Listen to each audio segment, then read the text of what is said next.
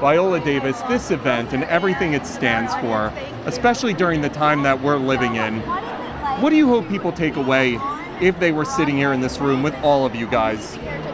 That women are indeed powerful, that we actually do have a voice and we are influencing the future, the present.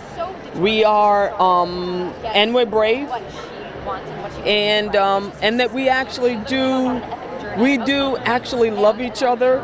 I mean, there's a lot of reality shows out there with ratchetness and women tearing each other apart because they're not cute, they're not pretty, and that we actually do love each other and we do support each other, and it's possible.